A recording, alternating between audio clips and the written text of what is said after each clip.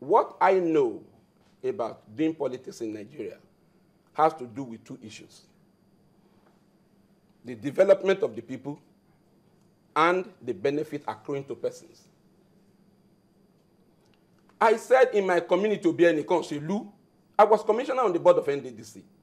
Save the solar light and those things I brought in through the federal agency. There is no one single footbridge in that place. I'm saying this. I won't be lying. If you call it anti-party, when did it become an offense to own up to the truth? At my level. But you can as well bring that before your party. I have brought this up several times. I don't want to name names. Several times. Several discussions. And they're not listening? If they had listened, it wouldn't have been like this. Is it true then that the government... How many people, what is PDP going to offer me? Offer me what? Money? But is it true? Not to be arrogant. I am a modest, successful person. Very modest. What I'm saying, if it is said during the military, you'll be arrested, detained, you may be in Gashua.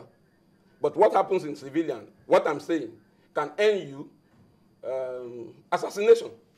It happens. This is the truth. Or a sack from the party. What is a sack from the party? The party, you know, Abraham Lincoln defined democracy as the government of the people, by the people, for the people. And I say this without contradiction. And let anyone in our party in Ondo State come to contradict this.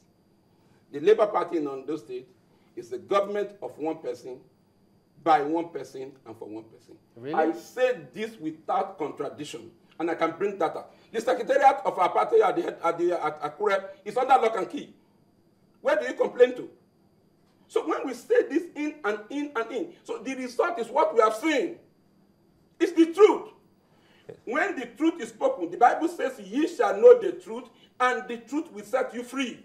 I think this truth will set them running. Of course, yes, we set every one of us. No, I mean to come and respond to this kind of answer. Of course, yes. I challenge anyone to come out. Any former chairman, commissioner, let him come and say in Ilaje, aside from the market in Igbokoda that was commissioned, which market goes around the state anyway, the Osopadek building at Igbokoda and the other mega building, mega school, all in Igbokoda, let the person show me from Araromi down to Odwe-Binga, on all the world, what we have done as at now.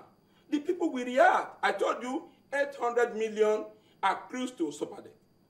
But if just a moment, madam. On every month, 800 times 12 times 5 years. So that will produce a school. So our people are reacting. It is for us to sit down. You see, when two brothers enter into the same house and they come out laughing at each other, they have not spoken the truth.